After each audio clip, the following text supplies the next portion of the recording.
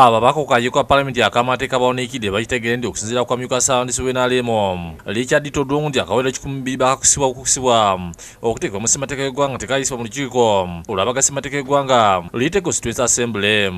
Todwong yakulemeddewo abakulu mu kibiina kino okwendowooza zaabwe ku bbago lino eriri mu kakiiko kano agambidde okusinziira ku buwandiiko okuli byakanyizibwako olukiiko olw'abaga ssemateeka ensonga y'ekoma ku myaka yalekebwa tekanyiziddwa nga tebamanyi yayingira etya mu ssemateeka y'eggwanga.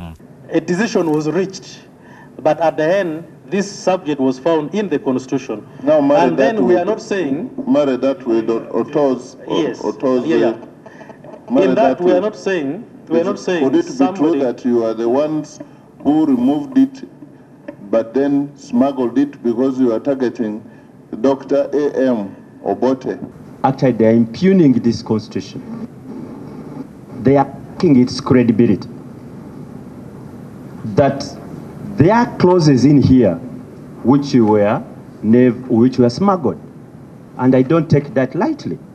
Ono abadde yakogera bino abakadde bamusomera ekiwandiiko ekirala okuli ebyakanyizibwako mu kikola baga ssemateeka olwakanya ku kawaayiro 12 n'engeri gikakatibwamu okutuuka okayisa n'okukateekamu ssemateeka n'ekikontana n'ekiwandiiko Todwong kyabadde asoma. You would have helped this committee that this is a copy of the Hansard of this date, and this matter was deleted, but it found its way into the Constitution. So we involved in a mock exercise. Indeed, I've listened, Mr. Chairman, carefully, and I've heard no single person asking as to when, where, or whether the SEC sat to pass a resolution backing this amendment.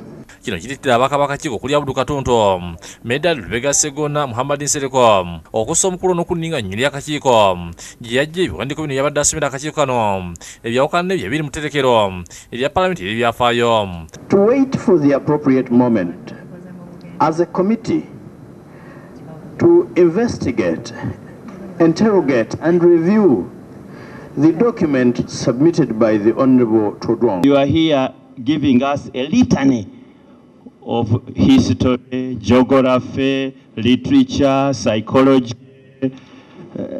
waters, prostitutes. This document, 80% has nothing to do with even what brings you here. Kantutu akangode ku ddoboozi n'asaba ssente bakakiiko kano bothi ensonga eno ali mu kugitwala ng'entono nti akakiiko kye kiseera okutandikira wano okulinza ku biwandiiko bino Todwong yabadde asoma. We have that as a subject. We should be able to interrogate members of the CA and come to a conclusion one way or the other about this smuggling or about forging, because this is purely forgery. That's good. And about this forgery as alleged. Kantutu agambye nti bwe kiba nti ssemateeka y'eggwanga kwe litambulidde emyaka gino gyonna alimu obuwaayiro bukukuse kye kiseera okunoonya ababukukusa bavunaanibwe. At some point we have to interrogate this. Is it true that this constitution which we've been holding sacred actually has smuggling clauses? And is this the only one? Or there could even be more others? Ssentebe Oboth akkiriziganyizza n'omubaka ono n'asaba Todwong okuwa ebiwandiiko okuli ebyakanyizibwako mu kikola baga ssemateeka kwe yajja ebyasomedde akakiiko ebiraga nti akaweero kano kakusibwa okuteekebwa mu ssemateeka.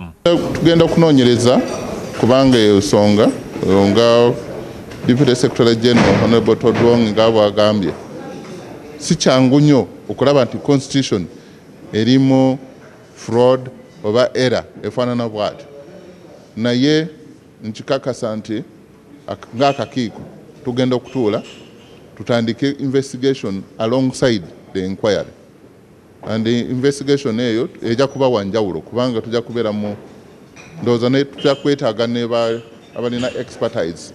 Obeid Lutale ne Rachael Nakassi bakisakidde eggulu ino lwa Bukedde TV.